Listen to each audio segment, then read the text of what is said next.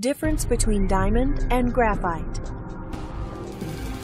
Objective: to study structures and properties of diamond and graphite.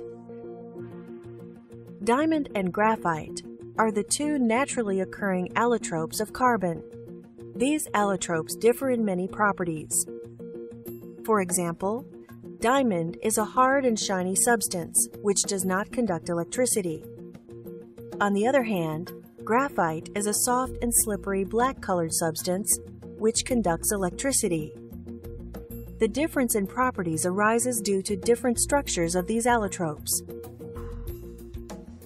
Structure and properties of diamond. When an electric current is passed through a diamond, the bulb does not glow. We all know that free electrons are responsible for conduction of current in solids. In diamond, the electronic configuration of carbon is 2,4. It contains 4 electrons in its outermost orbit. It shares all the 4 electrons with 4 other carbon atoms. So there are no free electrons left in carbon atoms. Thus, diamond is a bad conductor of electricity.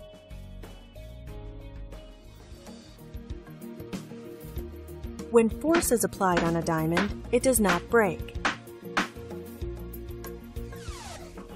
As in a diamond, carbon atoms are bonded by very strong covalent bonds to each other to form a strong tetrahedral structure.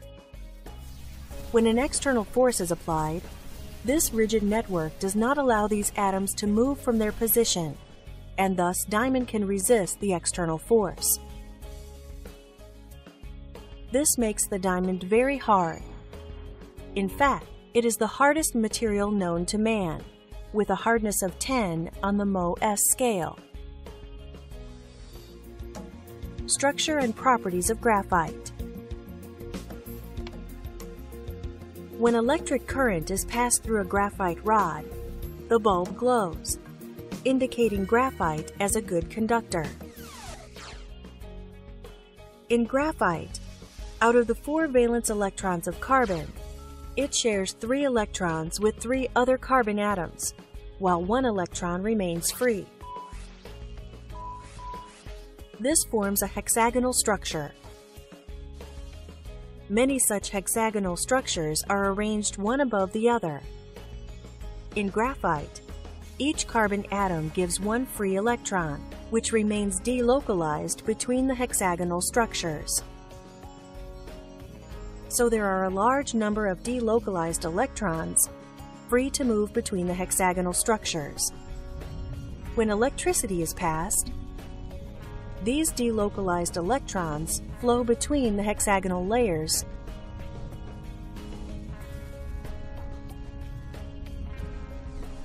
and conduct electricity.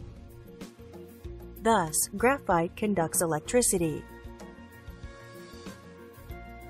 Graphite is soft and slippery, thus used as a good lubricating agent. In graphite, carbon atoms form a hexagonal structure, which are held in different layers. There are weak van der Waals bonds between these layers. When the external force is applied, the van der Waals bonds cannot withstand the force, and one layer slides over the other layers. This makes graphite very soft and slippery. Summary: we have studied that in diamond, carbon atoms are bonded to form tetrahedral structure, which makes it hard and a bad conductor of electricity. While in graphite, carbon atoms are bonded to form hexagonal structure, which makes it soft and slippery and a good conductor of electricity.